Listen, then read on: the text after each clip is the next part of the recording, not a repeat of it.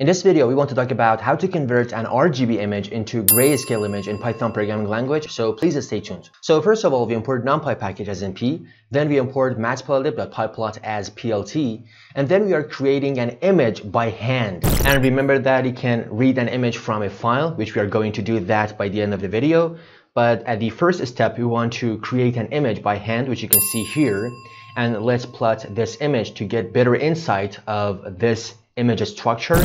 So we are using matplotlib for reading and also plotting the results, the images. So we simply type plt.imshow image show. We want to show an image, and the image that we want to show is the image variable. And finally, we simply type plt.show because we want to show that. And if we run the code, we can see here is our image. But now let's interpret these numbers. In this specific example, we just have 4 pixels. We just have 4 pixels, 1 pixel, 2 pixel, 3 pixel, and 4 pixel.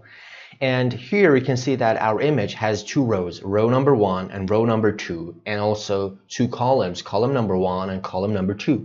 So as you can see here, our image has 2 rows. This is row number 1 and this is row number 2. And in each row, we have 2 columns, column number 1 and column number 2 in row 1, and column number 1 and column number 2 in row 2. And as you can see, the value, the first column in the first row is red. So you can see that here, the first column in the first row, the color code is 25500, which is the color code of red, which is in the RGB system. This is red, R, G, or let's say green, B, which is blue. So this is totally red. And the second value is totally green, and this one is totally blue, and this one is totally black. So this was the interpretation of these values. But now let's create a function in order to convert this image to a grayscale image. So we define a function called, let's say, image to grayscale, and it takes an image as the input, and it is going to return a grayscale image. But the first step is to split this image into 3 different channels, red, green, and blue. And what do I mean by channel? For example, this is called the red channel, this is called the green channel, this is called the blue channel. And we want to split this image into red, green, and blue. So we define 3 variables, R, G, B, and we want to split our image into 3 different channels, red ones, green ones, and blue ones. So we simply type img, which is the input of the function, which is our image, which you want to split the channels. But we simply type all the rows and all the columns, but the value at index 0. The value at index 0 is the red channel. So this is going to be the red channel. And then we simply type img, all the rows, all the columns, the value at index 1. And also, we're going to simply type img, all the rows, all the columns, and the value at index 2. So the value at index 0 is the red channel, the value at index 1 is the green channel, the value at index 2 is the blue channel. So in order to get the grayscale image, we need to average these different channels, or let's say we should do the weighted average of these different channels. So we define a variable called gray, which is going to be the grayscale image, and we are going to calculate a weighted average of these different channels. So I simply type 0.299 times red. This is the weight for the red channel. And maybe you ask why we are using this number, this specific number. You should wait a minute because I'm going to explain that by the end of the video. So plus 0.587 times green plus 0.114 times blue. And I'm pretty sure that you're asking why we are using these specific numbers, but you should wait a minute because we are going to talk about that by the end of the video. And now, after creating a function, let's convert our image into a grayscale image and show that in matplotlib. So we simply use that function called image to gray, which we have created, and we pass our image to this function, and the result would be a grayscale image, which I want to call that gray_image. And we are using plt.imshow in the matplotlib in order to show the image, and we are passing gray image, which is our grayscale image. And remember that in Matplotlib, when you want to show an image which is a grayscale image, you should explicitly pass cmap, which is color map. You should explicitly pass cmap equals to gray. So after that, we simply type plt.show, and if I run a code, and here is the result, which you can see here is the grayscale image of our initial image.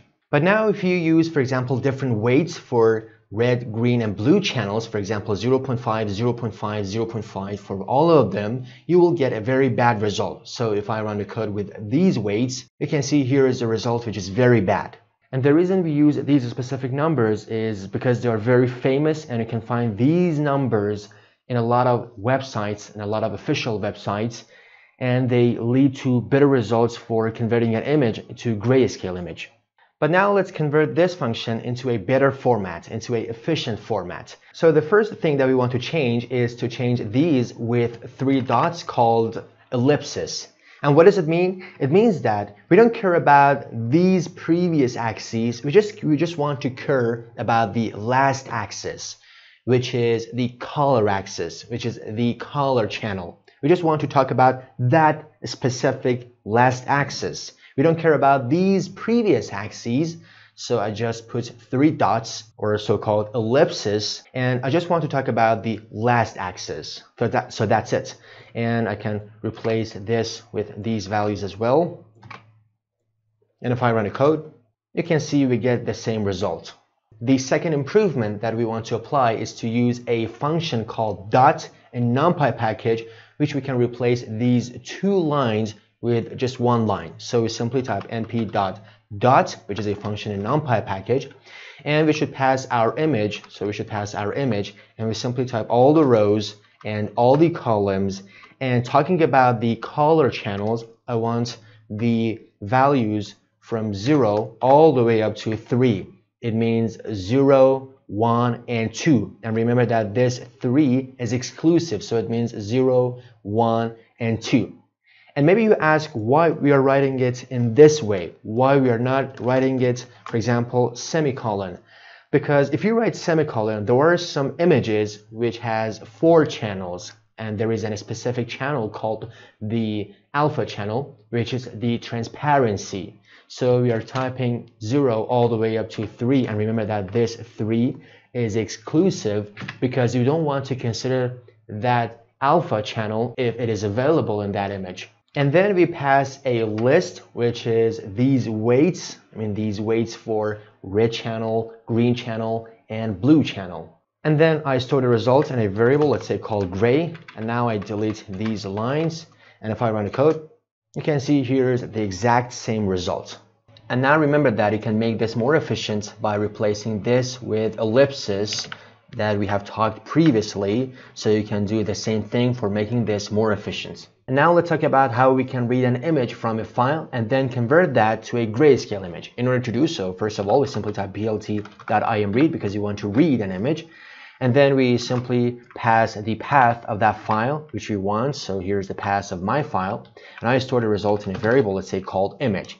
And I don't touch the other lines. So because this is the function for converting image to grayscale, and this is for example, in this line we are converting that to a grayscale image, and these 2 lines we are showing that grayscale image. So if I run a code, you can see here is the output, which is the grayscale image. Now I really suggest you to watch this video, which is on the screen now.